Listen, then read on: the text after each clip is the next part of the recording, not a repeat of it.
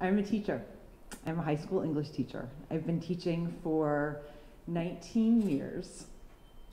And as a teacher, I do the things that you would probably expect a teacher does, right? I plan lessons, I think about my kids, I stay up late, I grade tons and tons of papers. But I also do things that you might not know teachers do, like get up in the middle of the night and worry about my students, or remember all of their birthdays, or do the work of teaching in the places that you might not expect it, right? I teach in the margins of their papers. I teach in the hallways in between classes. I teach in the emails that they send me when they don't quite understand their grade, right? In 2010, a group of my former students secretly got together and did this thing. They nominated me for this award that, for whatever reason, came to fruition. And so in 2010, I was named the National Teacher of the Year, which meant I got to do some pretty cool things, right? Like, I got to go to the White House. I got to give President Obama a hug, which I thought was pretty wonderful. I got to give a speech in the Rose Garden. I got to take my babies with me, all of these things, right? Which is, it was an amazing experience. But I have to tell you, there's more to it than that. During this year, when I was plucked out of my classroom and spent the whole year traveling around the country and the world being an ambassador for education, never once did I feel like I was the best. Never once did I feel like I had won anything or I was a queen of some pageant. I always felt a lot more like a poet. Like my job was to have the right words at the right time, all of the time. But of course there would be times when I couldn't find them. I remember this one afternoon, it was early in the year, and I was at a conference and this kind of distant colleague of mine came up to me and he kind of said in these hushed tones, he said, "Sarah, I gotta tell you, I don't know what happens for you after this. Like, what happens now? You're at the top. Like, what, are you just gonna fall off? Like, what happens after this?" What he didn't understand, what a lot of times we don't understand about stories, is that was the surface story. That wasn't the real story. I'm here today to tell you the real story that starts a little similar to the first one. I am a high school English teacher. I've been teaching high school for 19 years. But really, I'm a story holder. I collect them, I take care of them, and people tell me their stories. The kids in my classes, adults, children, and more often than you would expect, complete strangers tell me their stories. Story holding is an interesting business because if you want to be a story holder, there are some things that you have to be willing to do. The first thing is that you have to be willing to hold it. The second thing is that you have to forego judgment. There's no judgment when you hold people's stories. And you have to be willing to see what's underneath. But more importantly than anything, when you are a story holder, you have to change the question you ask. Instead of asking, "What are you doing?" you have to look at somebody and look them in the eye and really mean it when you say, "How are you? Really, how are you?" That's what it means to be a story holder. I'm going to ask you to hold my story for the next 15 minutes or so. But like any good teacher, I'm going to give you some reasons why first. All right, I'm going to tell you why we're going to do this. So I am sure that you all, if I asked you, think of that teacher, right? You have, if I just say that teacher, the face pops into your head, right? You can see this person, the one who was transformative for you, the one that made this huge difference for you. One of those, for me, is sitting right here. I'm sure just as quickly you can imagine the other teacher, right? the other one, the other side of that spectrum. I will tell you, for all of the research that I could cite and the examples that I can give you, I think we really end up with two kinds of teachers. We end up with the kinds of teachers who want to give you answers and tell you how to do things, and the kind who really want to teach and ask questions. Today I'm going to tell you a few things, but more than that, I'm going to ask you some questions. And as we do this, I want you to do what I do for my students when I hold their stories, which is also work on reading my own. You also need to be able to hold this story today because teaching is unique. Teaching is humanity's profession, which means you will inevitably be on either side of teaching. You will be taught and you will teach, right? You might need a doctor someday, but you won't necessarily be one. You will probably need art in your life, but you won't necessarily be an artist. We're all probably going to need a mechanic. Doesn't mean we're all going to be one. But everybody teaches, whether you mean to or not, whether you realize it or not. You can teach kindness or intolerance in the grocery store line. You can teach compassion or frustration at the dinner table. Everybody teaches. Which is not to say everybody does the complex, deliberate work of teaching professionals, right? Because this is really complex, deliberate work, and I'm going to tell you a little secret about it. You want to know what the hardest part about it is? Maybe the most important part? It's the absorption. Teachers absorb. They absorb learning stories. It's why Tyler loves to read and Rachel doesn't.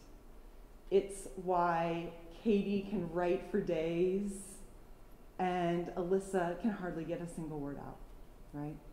That's what teachers do. They absorb all of those things.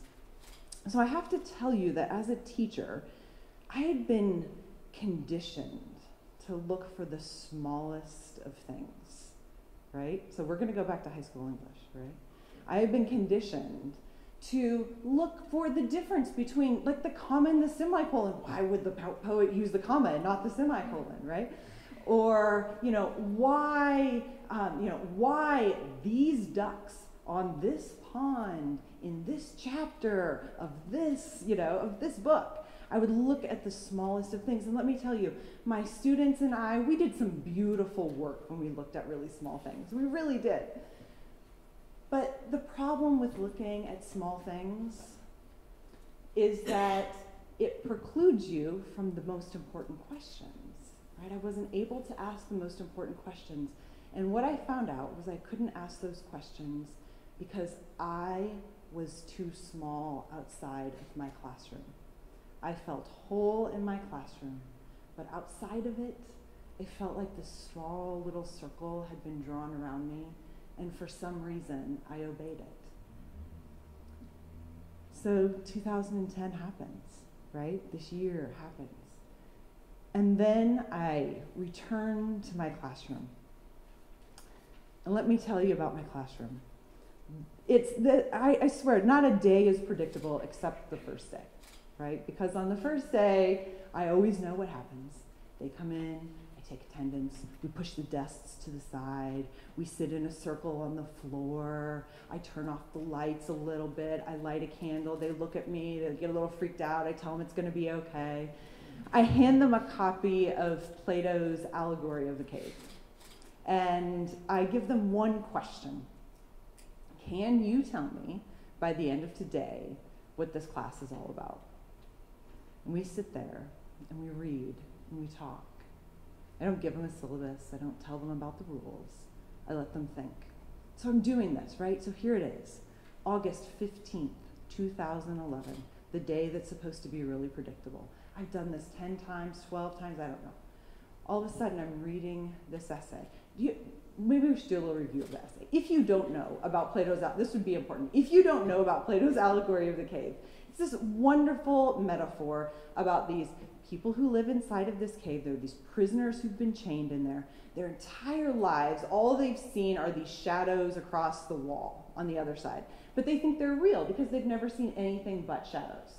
Until eventually one of the prisoners is released, goes into the light, says, hey, those are shadows. This is light. This is the real thing out here.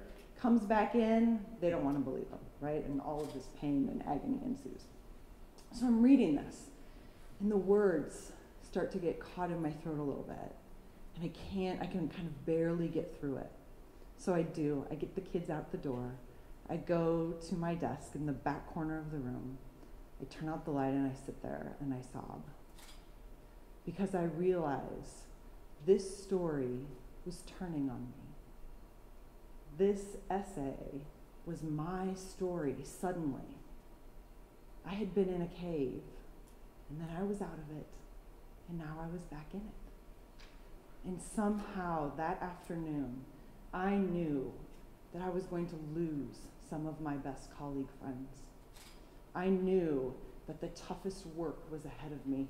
On some visceral level, I knew that there was a good chance my marriage was not going to make it. And I did what any resistant learner does. I wiped the tears off my face. I put a smile on instead. I went home. I made dinner. I put my babies to bed. I planned the lesson for the next day, and I carried on. Here's the thing. This didn't happen to me just once, right?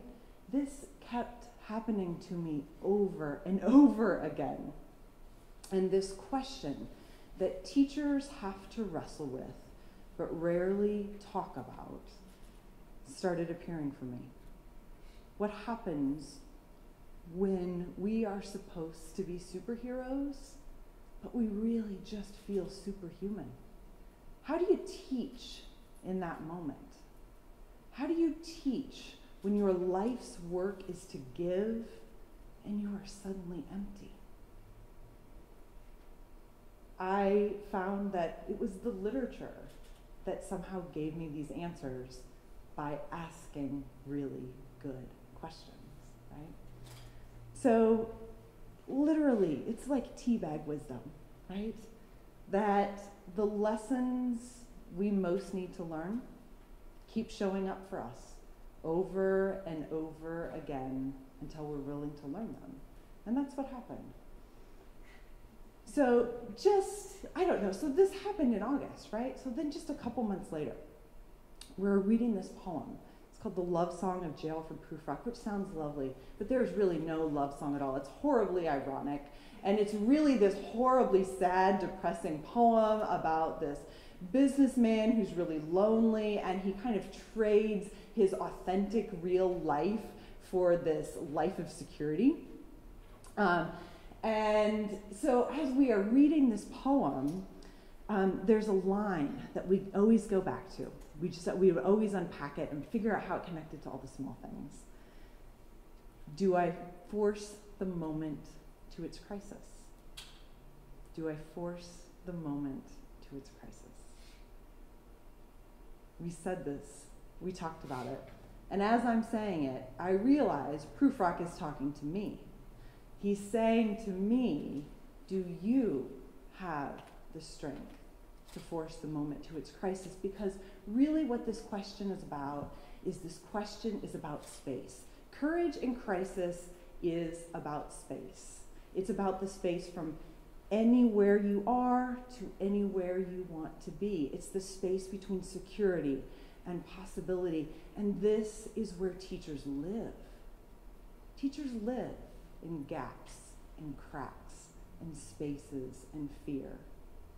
Because if we live in spaces of right and wrong, it's too easy to get stuck in either one of those boxes. There's no reason to struggle. There's no reason to cross the swamp. We don't learn if we're comfortable. We don't change unless we have to. So I made a promise to jail for Prufrock. I said, okay, I will pay attention. I'm not going to do anything about this, but I will start to pay attention, so I did. Speed ahead several months later, and with my sophomores, we're reading this wonderful book called The Alchemist by Paulo Coelho. And it begins with this beautiful premise that we all have a personal legend, and the people who truly love us want it for us. And, it's this wonderful idea that if we really love someone, we let them go. We let them go to go answer their biggest questions all on their own. But here's the thing about J. Alfred Prufrock. He also has this premise, this really heartbreaking premise that, Paulo Coelho has this really heartbreaking premise that when people get really close to what he calls a personal legend, they don't take it. They can see it, they can feel it, they can touch it, they can hear it, and they don't take it. And it's because they don't think they deserve it. I read this paragraph over and over again. I read that question, do you believe you deserve it? Do you believe you deserve it? Do you believe you deserve it? Do you believe you deserve it? Do you believe you deserve it? Until it finally became, do you believe you deserve your best life? That was the question he asked. 9 months later, we're reading, and this is why it's a really tough question to ask, right?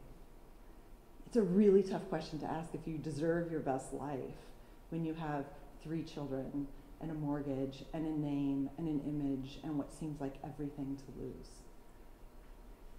9 months later, I had to put my scared toes on the ledge, right? Put it on the ledge of my marriage. And you know what I did at that moment? You know who I called? From a bathroom stall, I called a teacher. I relied on a teacher. And from her hospital bed, this is what she said to me. She said, you can do what you must. As loud as that question was in my head, do you deserve your best life? Her answer was right there. You can do what you must. We read The Glass Menagerie, this wonderful play about these 3 characters who are stuck in this horrible situation. A mother stuck in the past, a daughter paralyzed by her fear, a son who's got to get out. At the end of the play, the son finally leaves. He leaves the family. I'm sitting in class, we're having this conversation, we're having the discussion we usually have, and Olivia slams her hand down on her desk and says, who does this Tom think he is? What does he think he's doing? How selfish could somebody possibly be? And in this moment, I have one of these teacher moments, right? Because I also have had to ask myself these questions. The kids don't know this is going on in my personal life. But I know that I've had to confront the same things that Tom had to confront. And in doing that, I really had to ask a different question. I got to do what teachers get to do when you start to earn empathy. I got to ask a better question. I asked Olivia, I said, well, what if Tom was actually saving all of them by leaving? Is it better? Wouldn't it have been better or easier to just stay and live a half-life? We had a discussion as a class that didn't reduce characters and didn't talk about judgment. Instead, we opened up to the possibility. Almost a year later, I'm reading The Great Gatsby with my kids. So I got this thing, I don't know, do you have the thing with your family where you can say mean things about your family but nobody else can? All right, so I kind of have that thing with books. And Great Gatsby was one of those books for me, right? Where I was a lot tough on The Great Gatsby. Daisy was pretty wispy. Nick was pretty entitled and whiny. Gatsby was just really melodramatic, but these were the ones that seemed to come after me the most. So we are reading The Great Gatsby, and I have this new approach, though, right? I have this new approach because this has been happening it's been like champagne in my face every day. You know, like all of these things that we're reading are just like splashing me in the face. And so we're reading Gatsby, and I think, what is this book really about? I think it's about narrative. What happens if we can reread the stories that we have in front of us? So that's actually what I did. I took a copy of The Great Gatsby and I took the words and I tried to reread them. I turned Great Gatsby into a collection of found poems. And when I got to the last page, I knew this was going to be a hard page for me before I started. I got to this paragraph. Gatsby believed in the green light, the orgastic future that year by year recedes before us. It eluded us then, but that's no matter. Tomorrow we will run faster, stretch out our arms farther, and one fine morning. So we beat on, boats against the current, borne ceaselessly back into the past. I didn't know how to reconcile the past and the future, but I took to this last page to do it, and this is what I came up with. And as the moon rose higher, the inessential began to melt away until I became aware of presence and believed it. There are some lessons I needed to learn. The universe is not outside us. It is within us. It is why we must do the thing we fear. It is why we need stories so that we do not get caught in the vortex of our own. The lesson I didn't want to learn was that I had to crawl out of my cave to get closer to the teacher my students deserved. They did not deserve a National Teacher of the Year. They deserved a teacher who understood that the best way to teach humans is to be one. I tell them that stories and literature should change them, and I think that they should. When we look at the smallness and can contend with that, suddenly we can see the vastness. When we hold stories, in the end, we teach wisdom. Thank you for holding mine. I hope you will risk letting someone hold yours so that others may learn.